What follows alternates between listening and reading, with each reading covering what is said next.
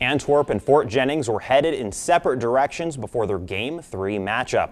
The Archers proved they can win tight games in the fourth quarter after a 9-point win versus Fayette and a 2-point victory over Paulding. For the Musketeers, however, the win column was elusive after losing to Ada and Arlington. The Musketeer himself at the fort. Here's Landers.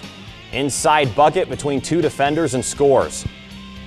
A few moments later, the feed by Savina, and Kraus drives and finishes at the hole.